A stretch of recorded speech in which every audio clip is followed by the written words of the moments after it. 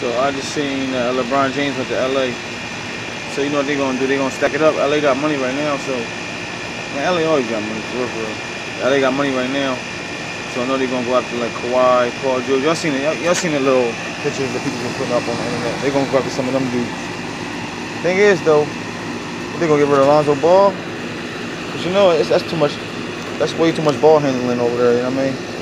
I suppose they can make it work, but Lonzo is a primary ball handler. He don't really even score. You know what I mean? So they're gonna have to win. He's gonna have to be a bench player. I don't know how they're gonna work that.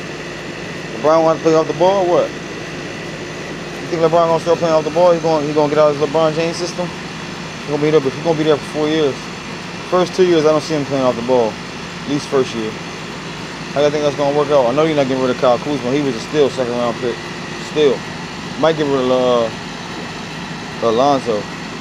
That was their first round pick prospect. I don't know, man. It's gonna be crazy to see how it pan out because they're gonna try to get Paul George, Kawhi probably come over there with him. Kawhi, LeBron, Kyle Kuzma. That's already the answer right there. Try and go for Paul George too. I know they got the money. What y'all think, man? Think LeBron get another ring?